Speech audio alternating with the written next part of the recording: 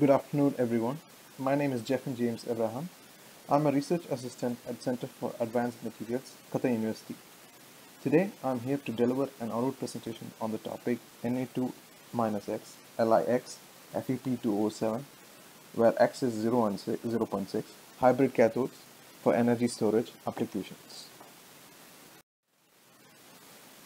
The following is my table of contents. I'm going to first introduce the topic of batteries, and then I'm going to move on to the aim of my work. Then I'm going to talk about the methodology of how our group synthesizes material. Then I'm going to talk about the structural thermal characterization of this material. And then I'm going to talk about the electrochemical performance of this material. And then I'm going to conclude on this topic. To understand the working principle of a battery, I will now play a video. When a battery is discharging, the sodium or lithium present in the negative electrode anode side moves to the positive electrode, the cathode side. And similarly, when the battery is charged, the ions move from positive electrode, the cathode, to the negative electrode, anode, and loads it with the lithium or sodium ions. This is the general principle of how a battery works.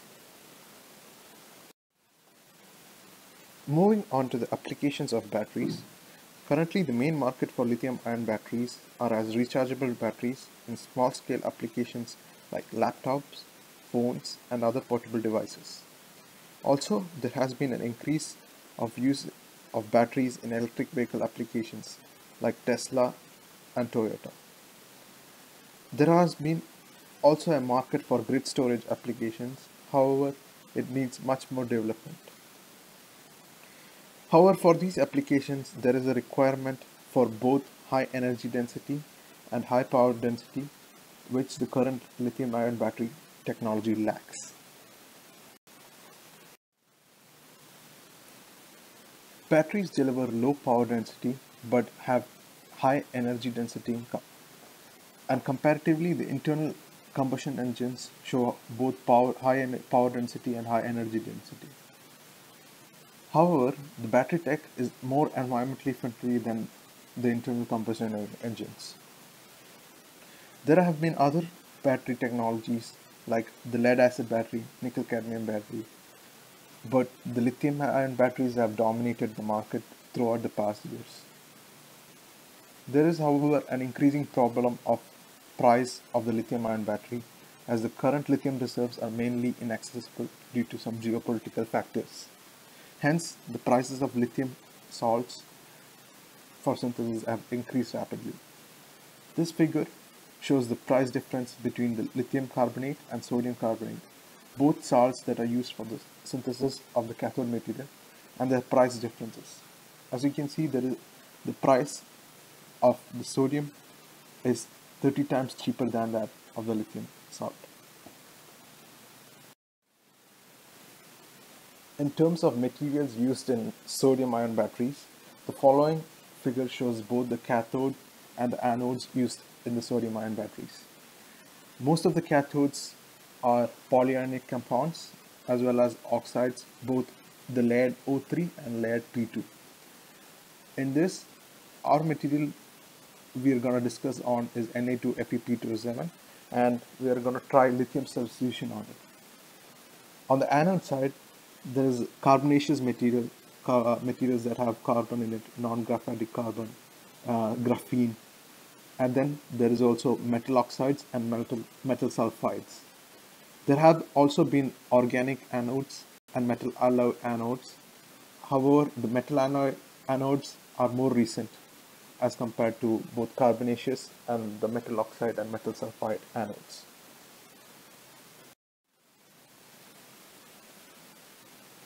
Even though the sodium-ion battery technology shows promising results, it has its own challenges as well. One of them is lower operating voltage. Comparatively to the lithium-ion, which operates at 4.9 volts, the sodium-ion battery technology has a lower operating voltage. It shows inferior reversible capacity and lower energy density as compared to lithium-ion batteries as well. And one of the other main reasons is it requires high temperature for optimal work. This causes a lot of safety issues lifespan issues, and cost issues. What we are aiming for are batteries that have high specific energy, high specific performance, and high specific power. Towards addressing the challenges of the sodium-ion battery, various groups have reported different solutions for this problem, a few of which have been listed here. Dimension reduction, which decreases the diffusion distance of the ions.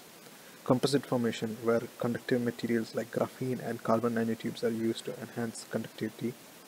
Doping, where trace amounts of transition metals are used to improve the chemical and thermal stability. Morphology control, to improve structural stability. Coatings, to protect from electrode in contact and to prevent unwanted side reactions. And finally, electrolyte modification, to form protective passivation layer on the electrodes. As a solution to address one of the problems of the sodium-ion battery challenges, we proposed use of lithium substitution. The lithium substitution has been previously promoted by many groups, wherein small trace amounts of lithium is substituted instead of sodium in the alkali metal layer. Here, this figure shows the dual stabilization effect of lithium addition in O3 type sodium-based oxide cathodes. The reported work shows that there is a bulk stabilization where the crystal structure of the material is stabilized during charge and discharge with the presence of lithium, and also there is interface stabilization where the lithium protects the cathode from unwanted reactions occurring between the electrolyte and the cathode surface. However, it is necessary to note that lithium substitution has not been reported in polyanionic compounds such as Na2FeP2O7. In terms of methodology for synthesizing the lithium substituted pyrophosphate material, we followed the solid state synthesis approach, where the reactants, as seen from these chemical equations, were weighed and then mixed with a ball milling technique. Then the resulting powder was pelleted and then run in an argon tube furnace to obtain the phase pure Na2FeP2O7 baseline material as well as the lithium substituted version of this material.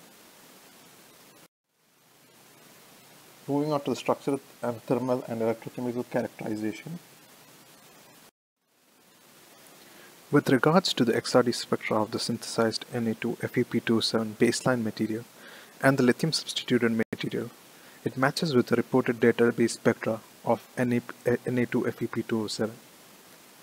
In the spectra of the lithium substituted sample, there is presence of Li2FeP2O7 phase as seen from the two sharp peaks observed at 25 degrees and 35 degrees.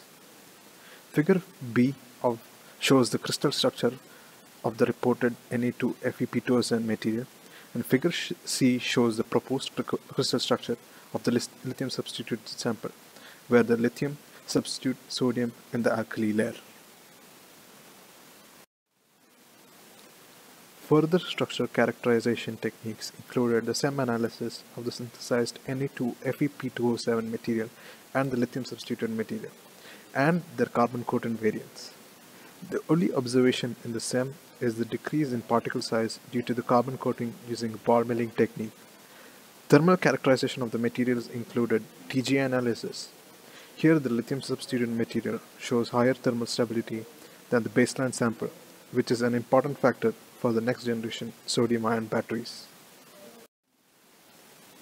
Moving on to the electrochemical characterization of the materials, the following figure is the galvanostatic charge-discharge curves tested for both the baseline and lithium substituted material. The materials were tested in both the sodium cell, which has the sodium metal as anode, and lithium cell, which has the lithium metal as the anode. The baseline material shows stable performance at all C rates in the sodium cell. However, in the lithium cell, due to the formation of the solid electrolyte interface, which obstructs the lithium ion and causes lower diffusion, the performance is lower. In the case of the lithium substituted sample, the overall performance is lower for all cells compared to that of the baseline material. This is as a factor of lithium substitution, which has caused the crystal structure imbalance due to the lithium having lower ionic radii than sodium. Rapid capacity fade is also observed at all C rates as a result of incomplete lithium substitution, which either impedes the sodium ions in sodium cell or lithium ions in the lithium cell. The following figures represent the rate capability data and the cycling data of the Na2 baseline material and the lithium substituted material.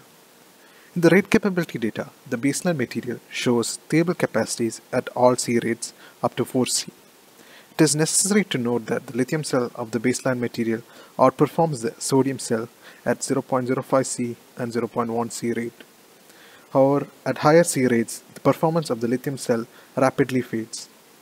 Comparatively, in the lithium substituted material, both sodium cell and lithium cell show reasonable capacity values at all C rates and stability up to 4C rate. From the cycling data, the sodium cell of the baseline material shows capacity fade after 50 cycles at 0.5C. It can be also noted from the Coulombic efficiency curve of the degradation of the capacity in the baseline material. Comparatively, the lithium cell of the baseline material and both cells of the lithium substituted material show cyclic stability up to 50 cycles with no relevant capacity fade. From both RC and cycling data, it can be noticed that the lithium substituted material is electrochemically active in both sodium cell and lithium cell. The GITT curves and the CV curves of the baseline material and the lithium substituted material are represented in the following figures.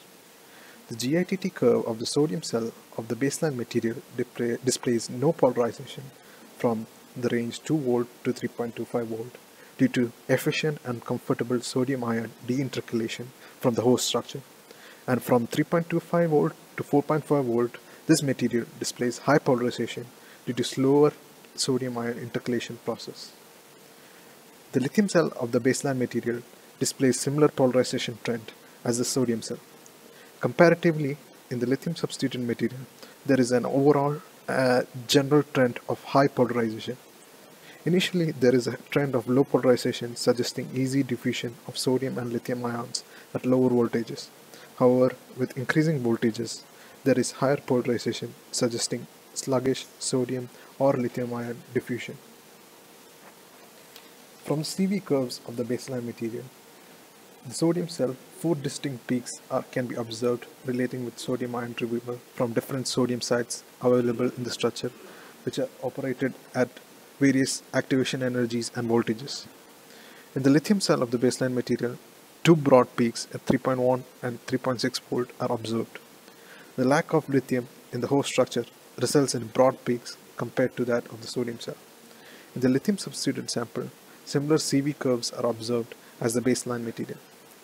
Sodium cell shows 3 peaks at 2.6 volt, 3.2 volt and 3.3 volt related with the sodium extraction, and in the lithium cell 2 peaks are observed in relation with the lithium extraction. However, it is necessary to note that compared to the lithium cell of the baseline material, the lithium cell of the lithium substituted material shows sharper curves as there is presence of lithium in the host structure. In summary, I discussed the synthesis process of the baseline material and its lithium substituent variant using the solid-state synthesis technique. Through structural characterization like XRD spectra and SEM imaging, there is confirmation of phase-pure material synthesis. The lithium substituted material is shown to have better thermal stability than the baseline Na2 material. And this is confirmed through the 3GA results.